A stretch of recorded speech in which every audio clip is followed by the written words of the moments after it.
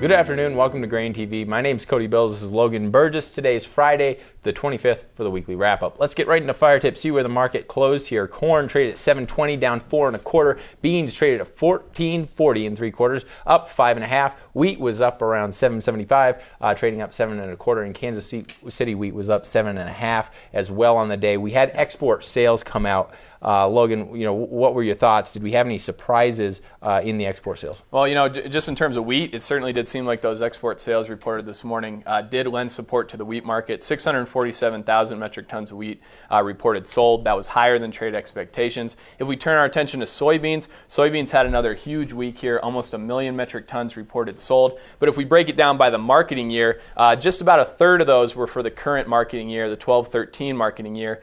So a majority of those were going out to 13-14. Bottom line, though, if we look at the model that we've been tracking throughout the marketing year here, this week's figure did come in slightly below the red line, which we use to gauge the pace needed to meet USDA expectations. And we're still looking at the USDA needing to make a revision at some point in export sales of soybeans by about 140 million bushels. Turning our attention to corn, story there really continues. The export sales that we saw reported this week disappointed the trade on a weekly basis, and they continue, in our opinion, to come in areas where the USDA is going to need to make another revision there. Even with the revised USDA projected export sales of corn, we're still seeing another 36 million bushels needing to get taken off that figure here at some point. And so what we're seeing here is a continuation of the trends that we've been watching all marketing year. Corn continues to disappoint.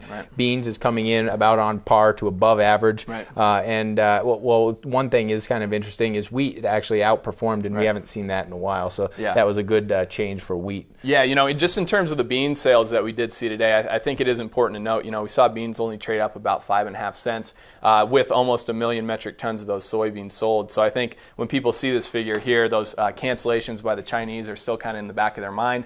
Obviously, it's a long time before those 13-14 beans are going to be leaving the country.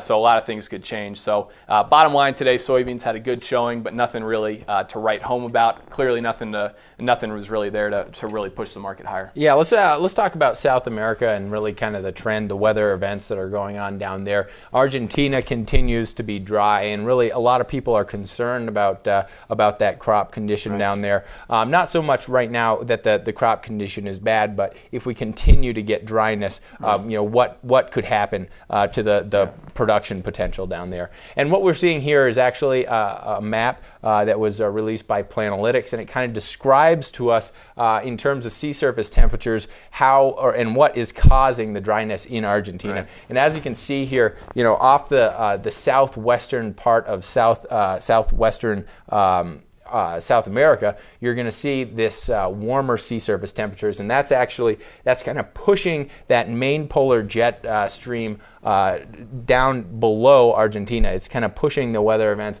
below Argentina, and that's causing the dryness up there. One thing, the wild card here that could throw a little bit of a wrench into the weather conditions is the cooler sea surface temperatures off the coast of Chile and Peru. That could cause some low weather events that travel over the Andes and provide a little bit of moisture for southern Brazil, Buenos Aires, and possibly Uruguay as well. So that isn't a guaranteed event. That wet, low pressure system, that's not a guaranteed event. But I think that is what could turn the grain prices around. The premium that we've seen put on because of some of the weather events. I think if we get that low pressure system, that could actually cap that rally that we've been observing. So make sure you pay close attention. Okay, so it seems like kind of spotty rain could be putting a little bit of a damper on the soybean market in particular. But in terms of the weather premium in this market, do you think it still has a little bit of legs here, or I guess looking back at the action we saw this week, kind of what's your outlook here? I guess what this is, and what Planalytics has kind of talked about is that the overarching trend is dryness for the next 4 to 6 weeks,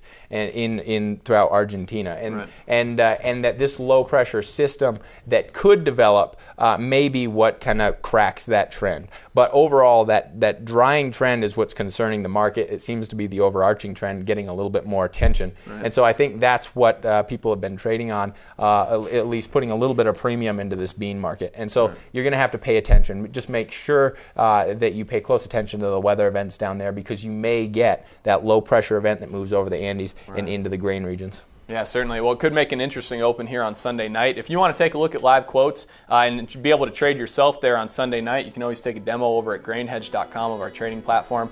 But, in general, Cody, I think that kind of wraps up the action that we saw today in the grain market. Thanks a lot for joining us, guys, here on Grain TV. Everybody out there, have a great weekend. We'll see you Monday.